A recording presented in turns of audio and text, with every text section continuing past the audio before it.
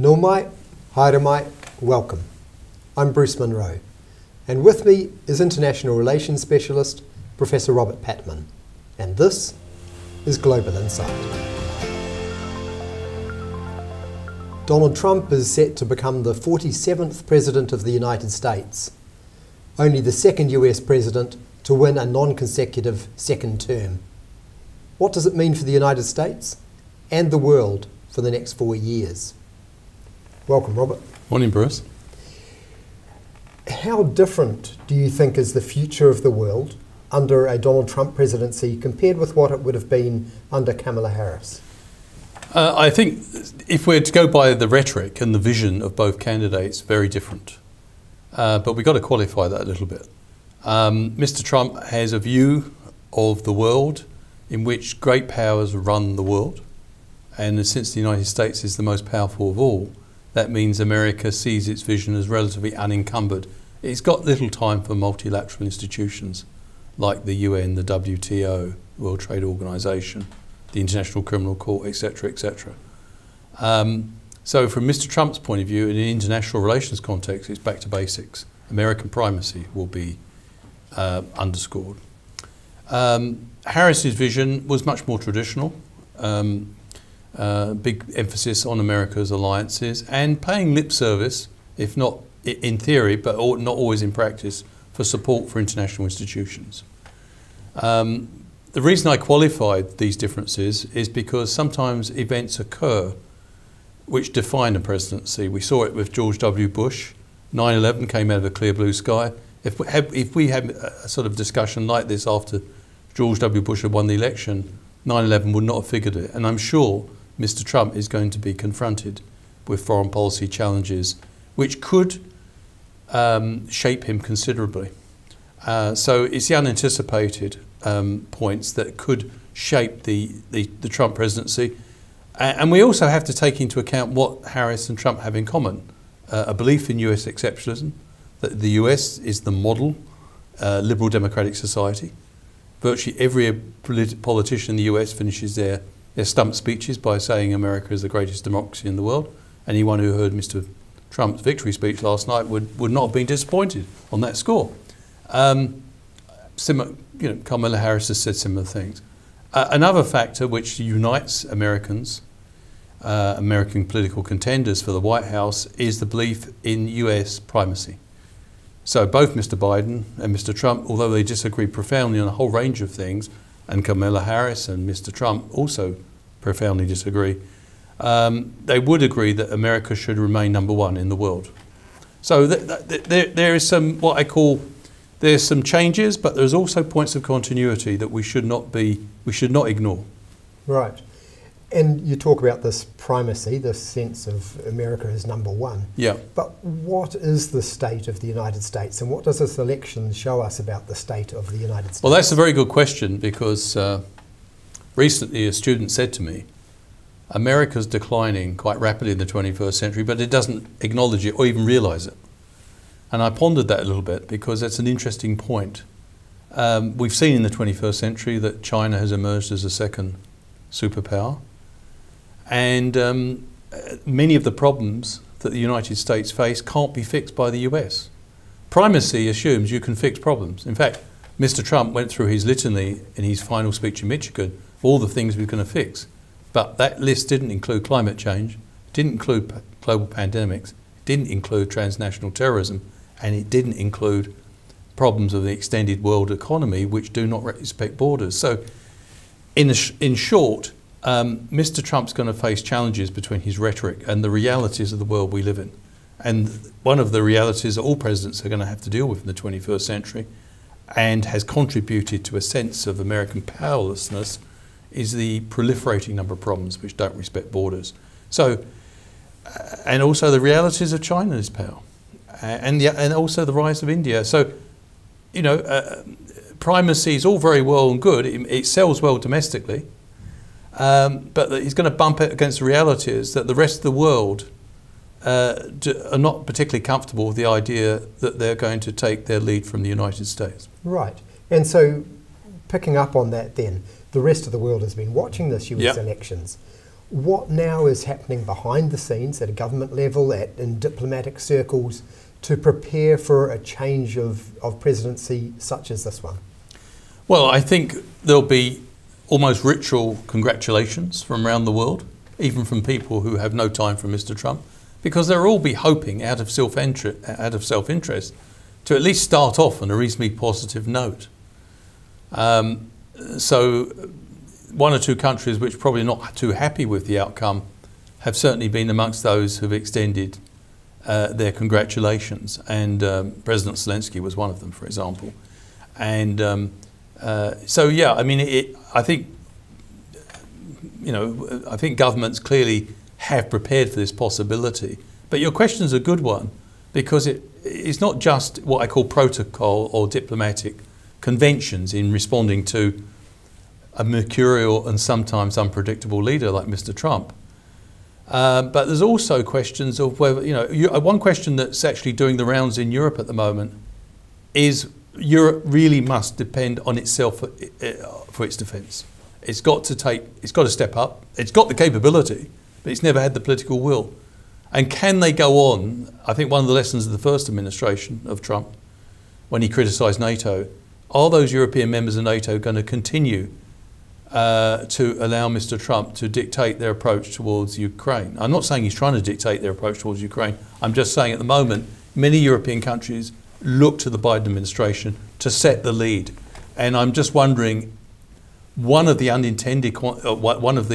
unanticipated consequences of Mr. Trump's re-election, let's face it, it was an incredible, and we've got to be fair here, it was an incredible political comeback, Bruce. One of the greatest performances in American domestic politics. And few people gave him much chance. I mean, this was a person who we thought may be in jail by the time the 24 election would become along. He's a convicted felon, and he had indirect participation in the insurrection. So putting that to one side, politically this is a tremendous achievement to come back from such a desperate situation. Can I jump in there and pick you up on what you were saying about Europe? Because I had wondered about this. Yeah. The whole issue of Ukraine and Russia. It sounds like Trump is going to go for some sort of outcome. He said he's going to sort the war straight away. Yeah. I'm imagining that it can't be the sort of result that most of Europe is going to be happy with. This could create quite a break between Europe and the US.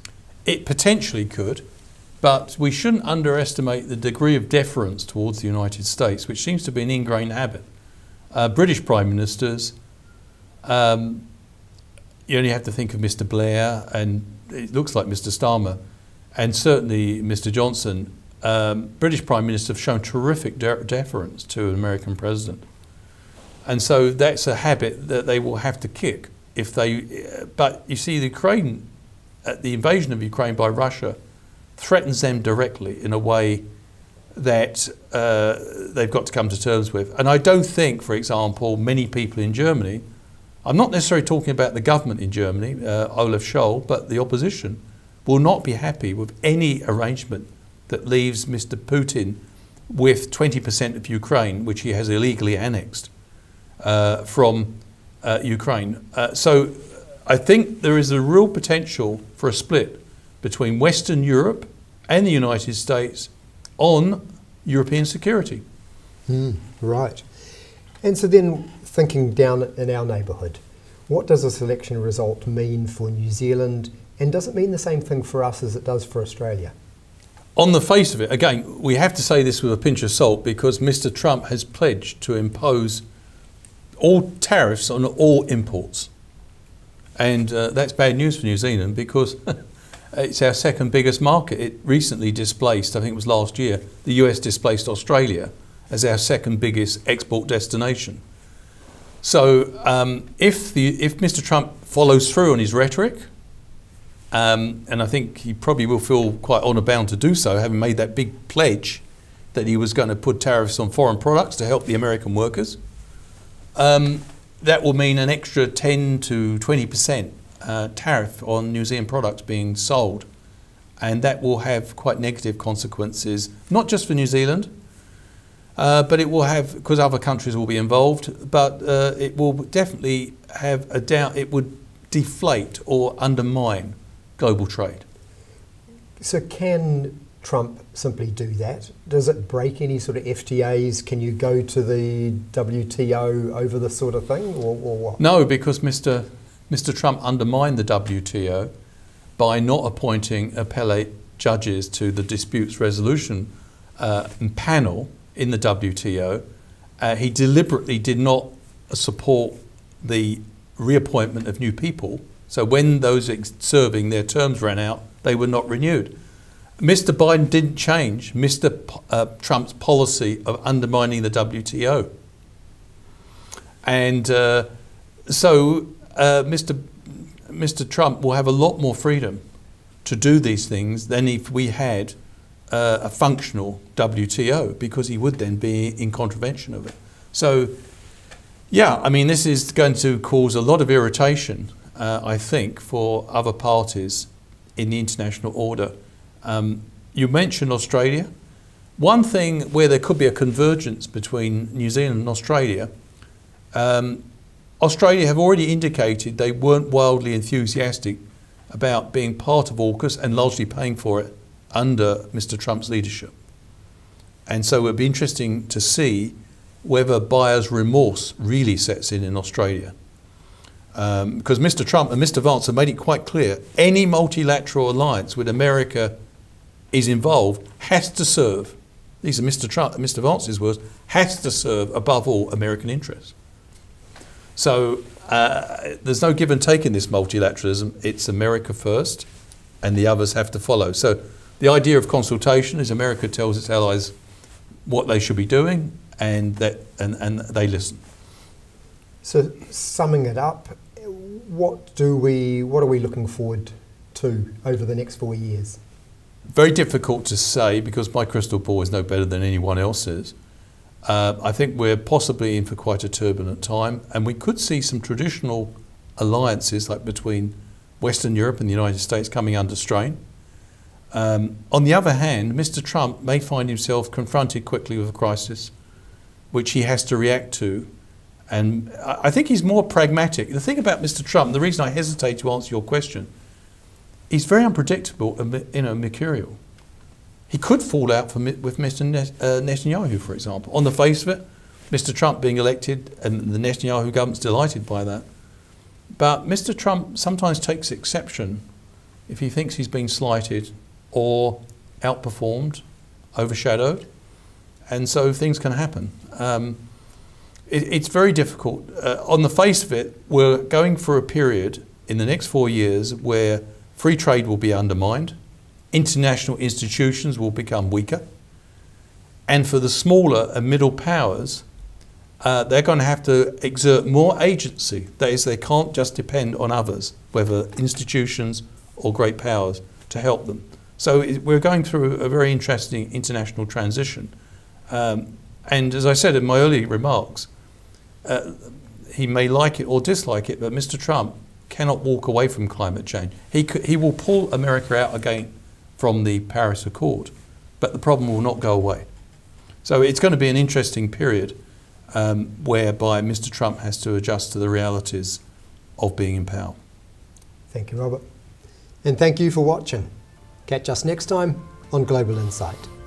Noho ora mai.